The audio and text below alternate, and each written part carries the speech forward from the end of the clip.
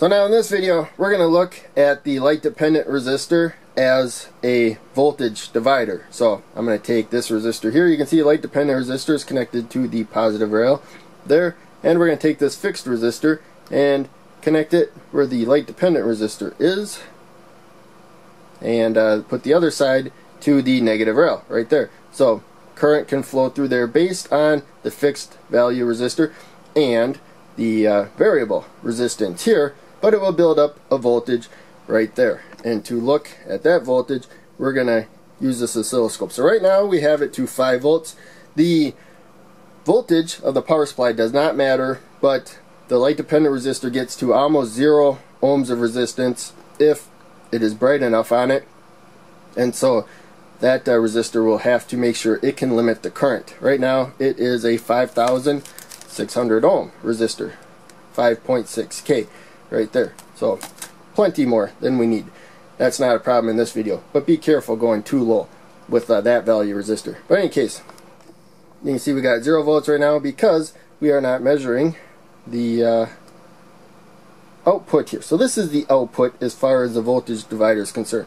So that's connected to the red alligator clip. I clipped it to this jumper and went over there. And so each square here, yellow arrow there is 0 volts. Each square is 1 volt. So 1, 2, 3, 4, 5. So looks like maybe a speck below 5. That's because there's practically no resistance.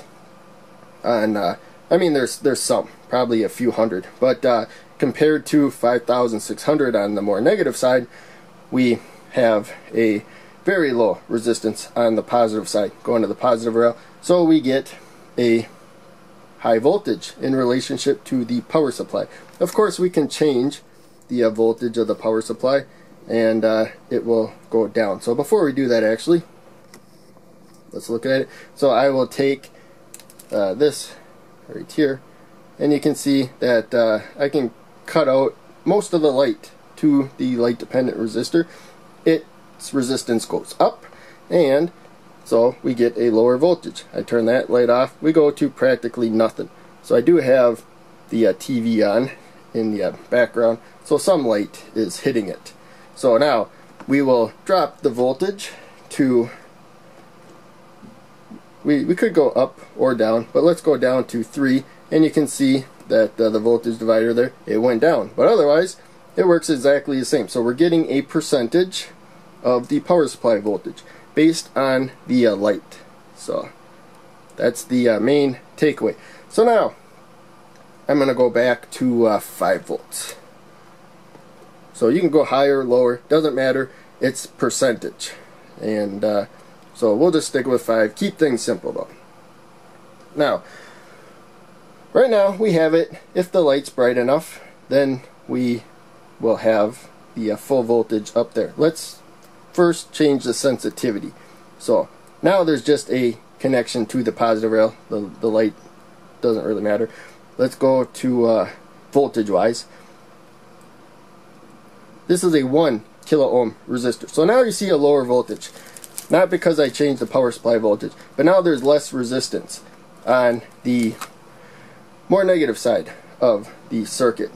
And so it's harder for a low resistance here to pull it to the positive rail. But we can just make a brighter light on there. And so I'll try to cover that so it doesn't wash that out. But there you can see with the brighter light, the voltage went up, and now that it's darker, my hand was also shading a little bit, it goes down. So you can change the sensitivity with the fixed resistor.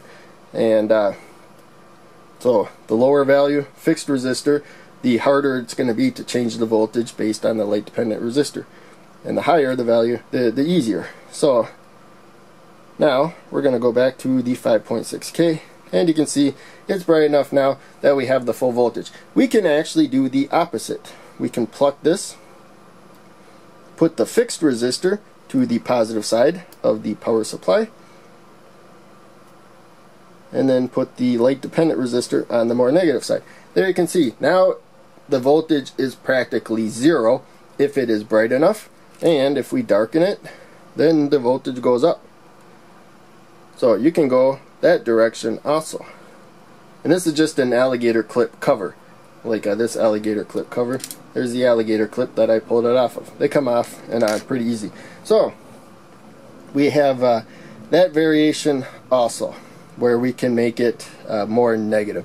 And so that's all I think I was going to cover on this. I think we covered all. It's pretty straightforward. More light, the less resistance it has. So more light, the better it conducts. Less light, the worse it conducts. This gets up into the millions of ohms if you get it dark enough. And if you get it bright enough, it gets to practically 0 ohms of resistance. So you have a very, very wide range of options. And your fixed value resistor will depend more on the light that you will be dealing with for any given situation. And also, as I said before, these get down to about 0 ohms of resistance if there's enough light on there. So you're going to need a current limiting resistor that is sufficient for whatever voltage you're using if that gets to 0 ohms. But that's all topics for other videos. That's it for this one. So hope you enjoyed. Thanks for watching. I will see you in the next video.